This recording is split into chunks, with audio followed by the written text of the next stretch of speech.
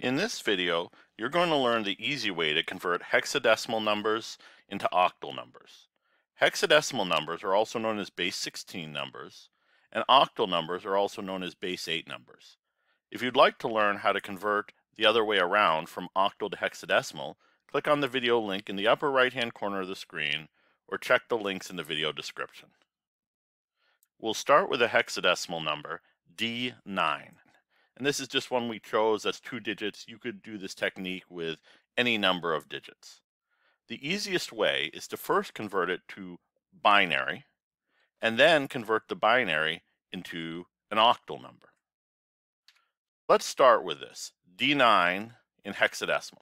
The first thing we do is break the number into individual digits. In this case, we've got 2 of them. We have D and 9. Hexadecimal digits have 16 possibilities. They range from 0 to F, whereas binary digits only have 2 possibilities, 0 and 1. This means for each hexadecimal digit, we're going to need up to 4 binary digits. Let's look at a table for a 4-digit binary number.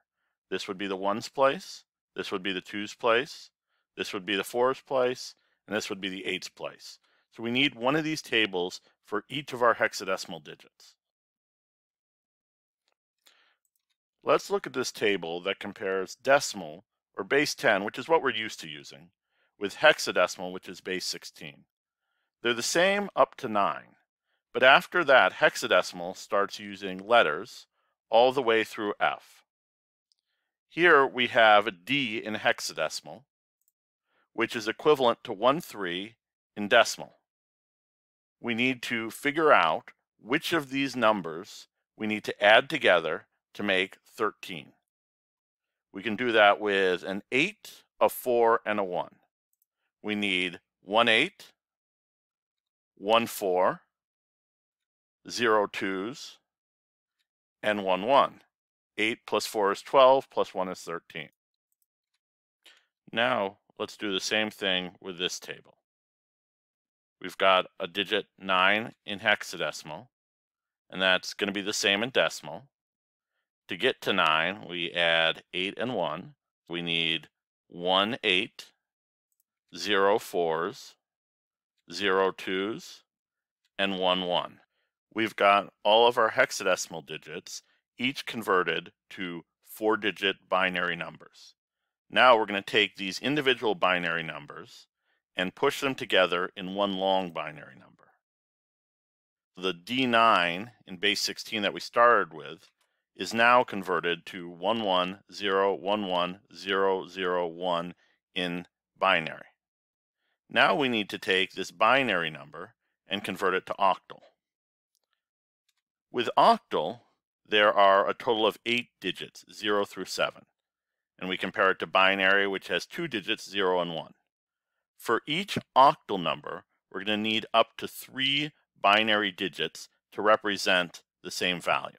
We're going to break up this long binary number into groups of 3-digit binary numbers, and then convert those to octal. We have a space left here because it was an 8-digit number, so we couldn't break it perfectly up into 3s. So we're just going to fill in any extra spaces with zeros. So now we've got 3 3-digit binary numbers. For a 3-digit binary number, this will be the ones place, this will be the twos place, and then this will be the fours place.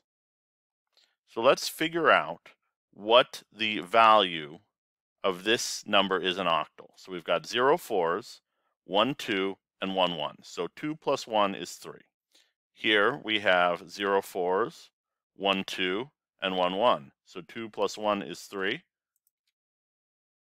And finally, here we have 0-4s, 0-2s, and 1-1, which gives us 1. We'll combine these 3 octal digits into one number. Now we have the octal number 331. The original hexadecimal we started out with, D9, has now been converted into 331 in octal. Thanks for watching. Please hit the like button and then leave me a comment down below. To see the next video, click on the image on the left side of the screen.